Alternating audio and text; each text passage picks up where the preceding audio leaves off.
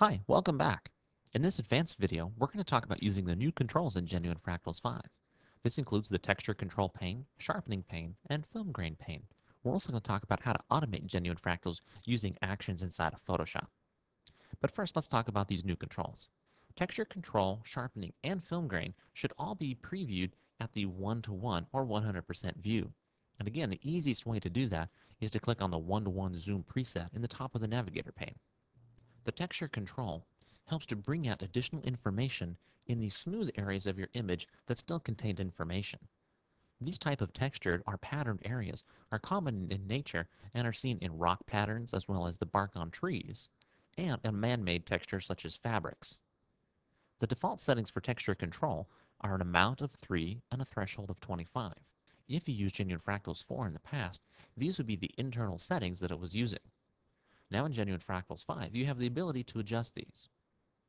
Increasing the amount slider will bring up more information in these smooth texture areas. Going too high may introduce more noise than you'd like. Control controls how much hard edge detail is enhanced in your image. A good way to adjust these controls is to set the threshold all the way to 100 and then increase the amount one at a time, watching the texture areas of your image. You'll see with an amount of 5 that I've brought up too much information or too much noise in that background area. So I'm going to reduce back to an amount of 4. At 4, I can still see the enhanced information. Now I can adjust the threshold down to help smooth that out if necessary. With this image, a setting of about an amount of 4 and a threshold of 50 will probably give me very good results. I'll usually use a higher amount on images that contain a lot of texture and not a lot of smooth tone like skin, sand, or sky. Oftentimes, landscape images will use an amount of 4 and a high threshold, where portrait images will probably use a lower amount and a lower threshold. Now let's talk about the sharpening control. The sharpening in Genuine Fractals 5 uses an unsharp mask technology similar to Photoshop. It's designed to help you compensate for dot gain, or basically the loss in sharpness that you see when you print your file. We've included it here to help save you a step after you've resized your image before you print. Now, if you're planning on doing more work to your image after Genuine Fractals, we'd recommend not to use the sharpening now, or if you plan on using a third-party selective sharpening tool like Nik Sharpener Pro, you'd want to leave the sharpening disabled as well. To use sharpening, make sure you're zoomed in to 1:1, then turn the sharpening on by using the on-off toggle at the top of the sharpening pane. There's 3 controls in sharpening: a radius, amount, and a threshold. Typically, you want to use a radius of 1 to 2. If your image was sharp to start with, you want to use a low radius. If your image was a little soft to start with, you might try a radius as high as 3 or 4. This image was pretty sharp when I started, so I'm actually going to use a low radius of 1. The next step will be to reduce the threshold all the way to 0.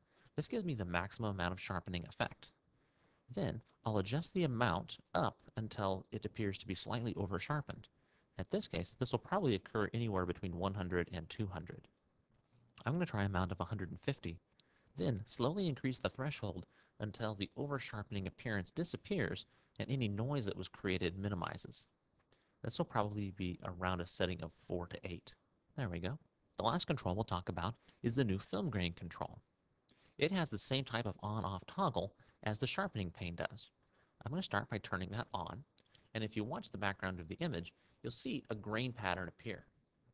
This simulated film grain can often make your image appear sharper visually. It's a well-known optical illusion. The film grain can also help smooth out areas in your image, like JPEG artifacts. I find film grain especially helpful when I'm working with very small images or monochrome or black and white images. To set the film grain, turn it on, and then simply move the strength left or right depending on whether you want more or less noise based on the default setting. A good way to preview the effect on and off is just to toggle the on-off indicator back and forth, which will allow you to see the effect on and off quickly. Once you've got everything set the way you'd like, just click the Apply button in the bottom right of the interface. Now let's talk about automating Genuine Fractals using an action inside of Photoshop. Before you start to record an action, be sure you check the preferences in Genuine Fractals. You can do this by going to the Photoshop menu on the Mac or the Edit menu on Windows and selecting Genuine Fractals Preferences. It's important to pick the correct parameter that you want Genuine Fractals to record when you create an action.